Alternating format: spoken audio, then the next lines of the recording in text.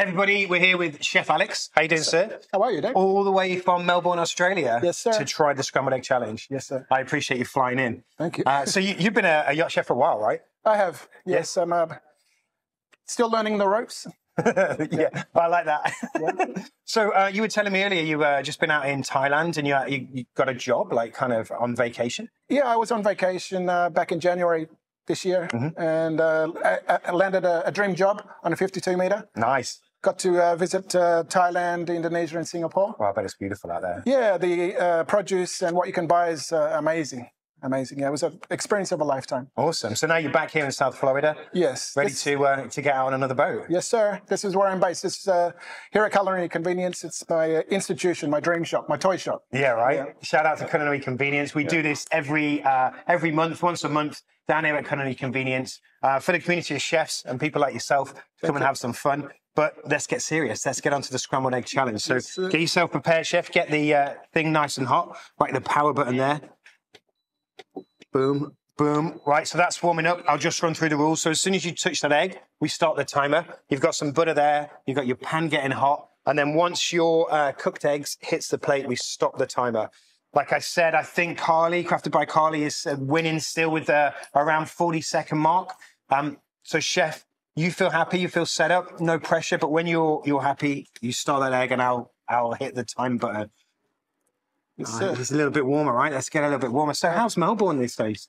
At the moment, it's Christmas time, so everyone's sitting on the beach. They like to have barbecues on the beach during Christmas. Any shrimps on there?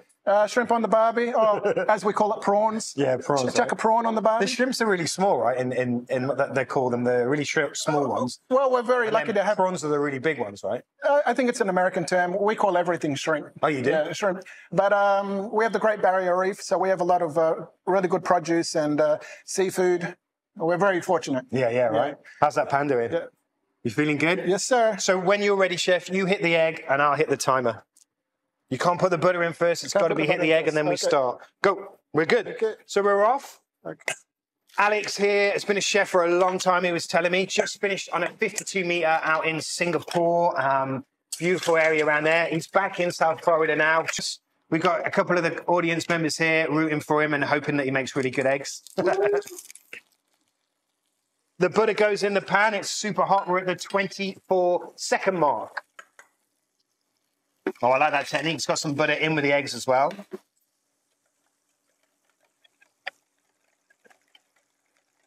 Have you got any truffle sauce? No, we haven't. You can put it on afterwards. Okay, eggs in, and at the 42-second mark, the eggs are in, and they're coming together nicely. There's a bit of a nutty smell with the butter, which is beautiful. I love the brown butter. I really love the brown butter. Yeah, it adds that level of flavour, doesn't it? And the butter, just at the end, it's the best. That's the way to do it. So what's your technique, chef? I make food for the stomach and keep everyone happy. That's a relax. We're at the 1 minute and 7 seconds now, and it's really coming together. I'm going to get ready to hit the button, but when you're ready, chef, when you're ready. And we're stopping. That was 1 minute and 17 seconds, chef. Good job. Cheers. Boom. Thanks so much for coming down. See more videos. Follow the link below. We'll come to the next video. Go work what your mama done gave ya. Mama done gave ya. Whole world all yours for the taking. Bringing home all the cheddar and bacon.